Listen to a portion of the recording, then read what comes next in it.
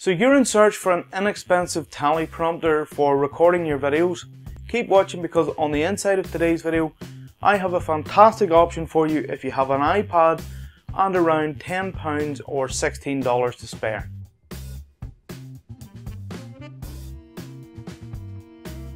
Hi, I'm Chris Cole and welcome to today's video where we're going to look at a relatively inexpensive option that you have for a teleprompter when you're recording videos.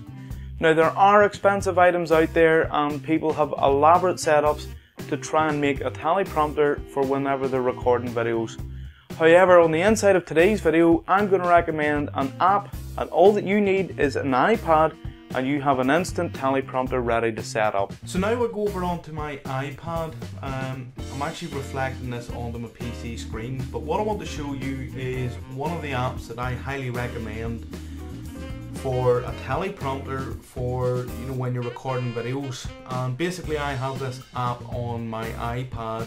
It cost me a few dollars and I prop this up, or I actually have a stand for this which I can place behind my video camera when I'm recording videos, and this teleprompter can basically run and I can read this. I want to go across to Teleprompt Plus, and if I open up this app you'll see what actually happens. Now, as I said, this app is very simple to use. It will obviously it will sync with different places for you to gather your information. One of the places I believe is, just let me open it up. As you can see up on the screen there, it'll either sync with Dropbox or Google Drive. So any content you upload to Dropbox or Google Drive, once you link them with this app, well then you can go and pull that content down and into the app, ready for you to use as a teleprompter. Now you can see you have different settings. You can set the speed, your countdown timer, you can mirror the text, you can do a lot of different things with this particular app, including changing the text color, the font, the background. There's a whole heap of things that you can do. Now, one of the things I want to show you is I'll actually press start and I'll let you can see the countdown happening.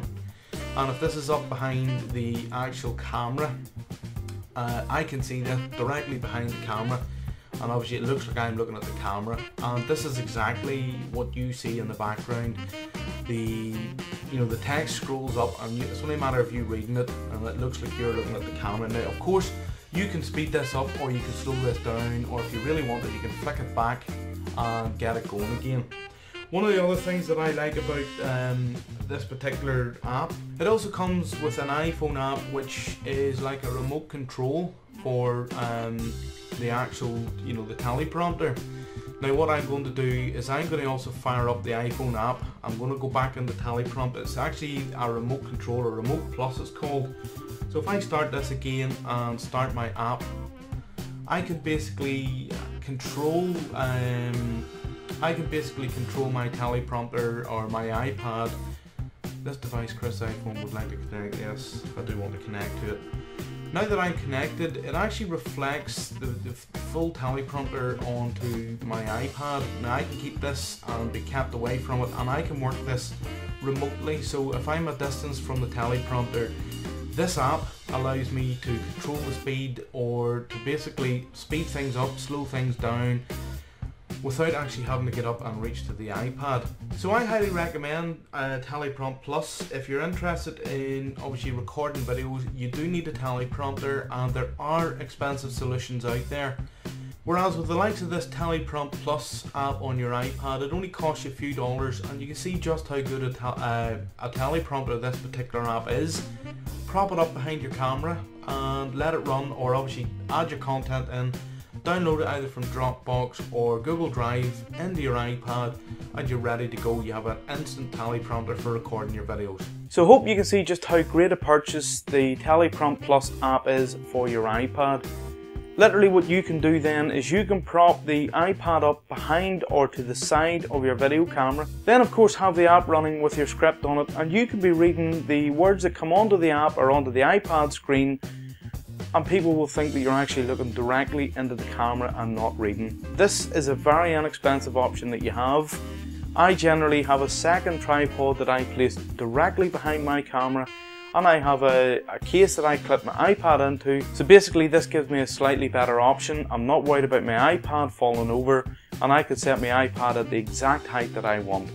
So of course what you want to do now is check out the app, the Teleprompt Plus app. There are other options, of course there are other apps that you can use, but always remember that this is an option that you can use for a teleprompter when you're recording videos.